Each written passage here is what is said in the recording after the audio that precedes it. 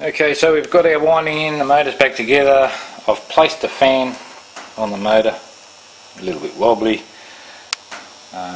just to show a proof of concept in that the motor will actually gain more torque when we remove the voltage in the correct direction from the stator windings, or the secondary windings if you want to call it that, because we are calling it a rotary transformer. This is purely to show you the forces within inside a normal transformer that are taking place and how we can turn those forces into rotation that aid in us gaining efficiency from a complete system.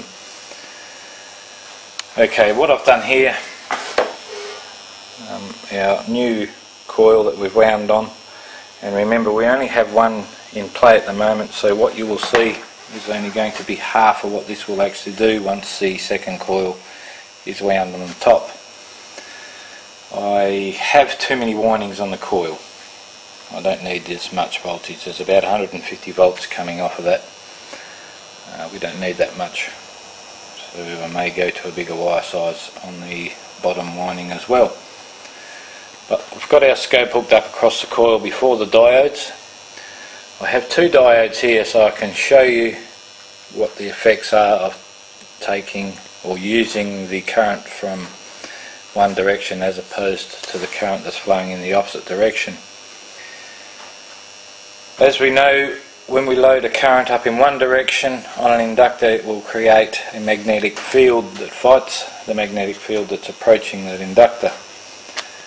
This of course is the back EMF, or the lens force effect, whichever you like to call it. What we want to do is create an opposite magnetic field so as that it attracts the field on the rotor instead of oppose it. We then want to switch that rotor off once that field has reached the centre of the core, and we then start to switch on our next rotor segment, and this is all done of course with the brushes. We're also pulsing this motor with rectified AC, so it's not so much a pulse, but it is kind of a pulse. Ideally we would want a pulse to DC.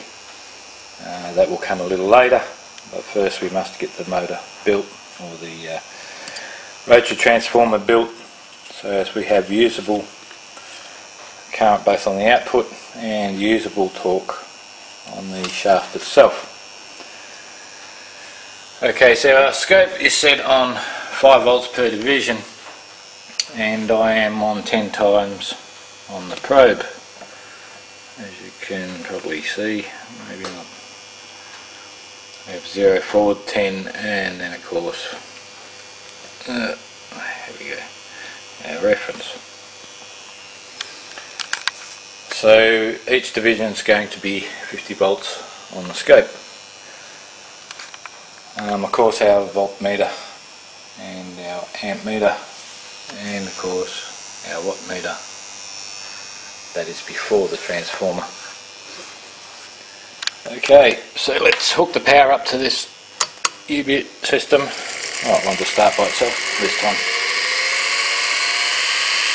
Depending on where you have your brushes will depend on whether it's self-starting or not.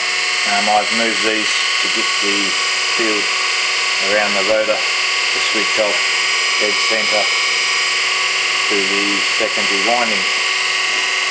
This gives me the best effect both on rotor speed and rotor torque, and also output current.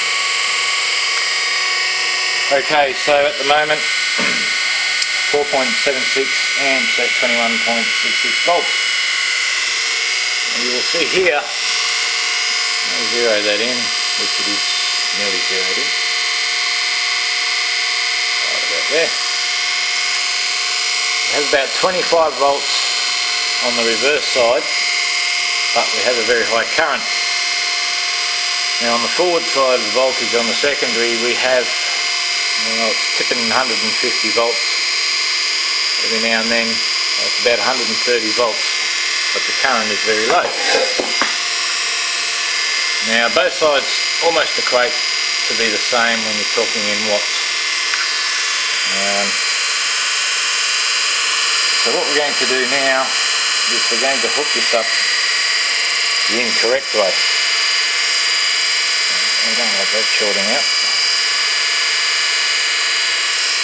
So what we're going to do is we're going to load the bottom current, or the reverse current. Now this is the current that causes the lens force effect, in that it creates the same magnetic field as the magnetic field that's approaching the core. And as you can see, when we do that, just going by dead short, the motor wants to stop. Okay, so now it's pulling 5.72 at 21.5 volts. Now it almost wants to turn, but the reason it won't turn is because the magnetic field that is being built around our stator winding is the same as the magnetic field that's trying to approach it. So we have one field trying to pull towards the iron core, and the field that is being produced around the iron core wants to push the rotor backwards. So it's become a neutral situation. Nothing happens. That's not very good to us. So we're drawing a lot of power. We can't use anything because we've got a dead short and we've got no rotation. Now, because of load resistances and all that rubbish, a normal generator, it would only bog down, but would still rotate. In this situation, because of our rectified AC and the position in which I had the brushes, the forces are equal, so there will be no rotation. Okay, so we're now back in normal mode. Before we go any further, I'll just show you the RPMs at the moment. 1024 and 4.88 amps at 21.6 volts, and our transformer is consuming 134 watts. That is with the coil open. What we're going to do now is we're going to use the forward voltage, or load the forward voltage up. Now, because we're loading a voltage in the opposite direction, that means we're going to create a magnetic field that is opposite to the magnetic field approaching it. And we all know what happens when we do that, or should happen. You should get an increased RPM and torque from the motor. Now many have said that you may be able to increase the RPM, but the torque would not have been increased. This is the very reason I've put this fan on here. To make that fan spin faster, shift more air, we need an increase in torque. So our rag is moving a little bit. We've seen the RPMs.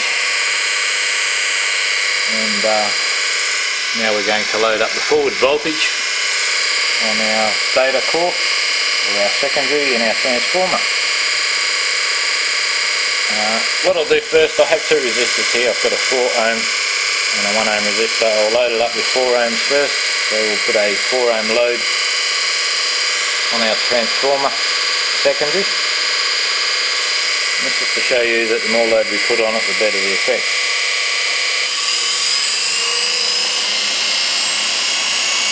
Okay, so that's a 4 ohm load.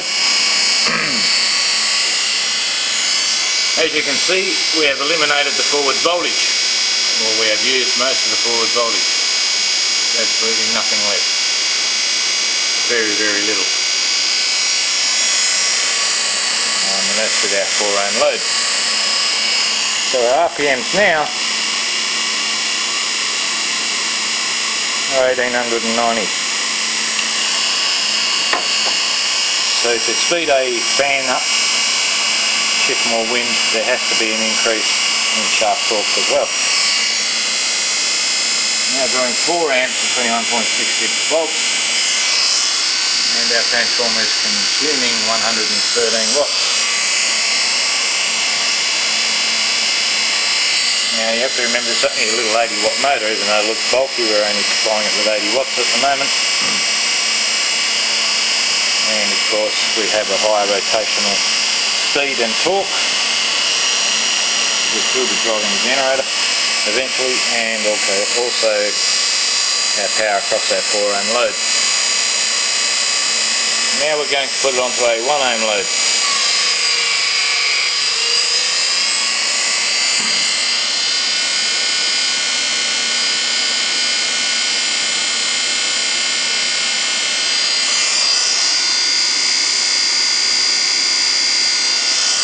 Okay, so now we're consuming even less power, and we have even a higher RPM. So we've gained some more speed and more torque out of the motor shaft.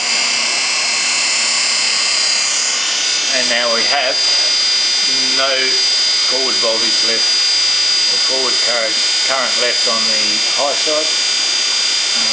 And our reverse current is almost eliminated as well. So that's pretty interesting. So that's where we're at the moment. This was just to show that the motor is indeed gaining more torque under load, and that the heavier the load we put on our output coils, the more torque we gain from the motor and more RPMs. And of course the less current input required. Now don't forget, this effect is going to be doubled because we are yet to put the second coil on the top. So once I've done that, we'll do another video and see how it compares with this setup right now. Cheers.